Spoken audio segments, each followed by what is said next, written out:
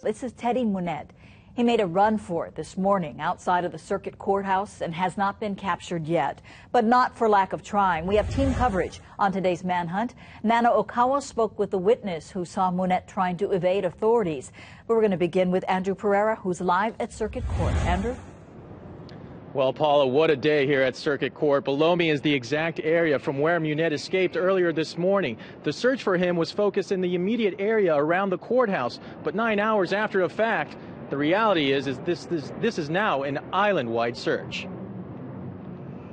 The loading zone behind Circuit Court quickly became the unloading zone for one inmate. 4 prison vans pulled up around 8 a.m., but the locked area only has room for 2.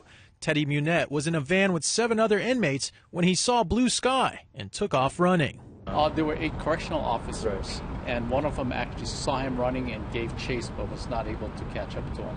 The 29-year-old should have been in leg chains, but for reasons unknown, Munet was restrained only with handcuffs and a belly chain. We're not sure exactly why that happened, but we're investigating that, and we need to make sure that this protocol is followed at all times.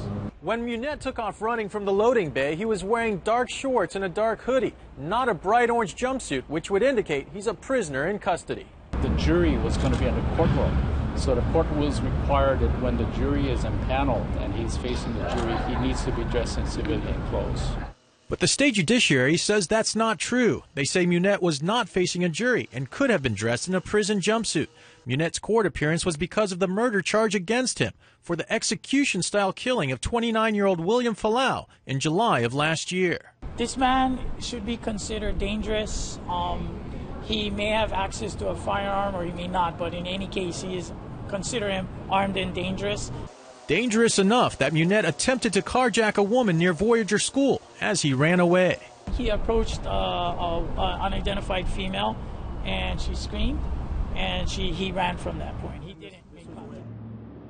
Now, Suha says there was a sighting of Munet in the Diamond Head area that they believe is about 75% accurate. But again, 9 hours after the fact, he could be anywhere.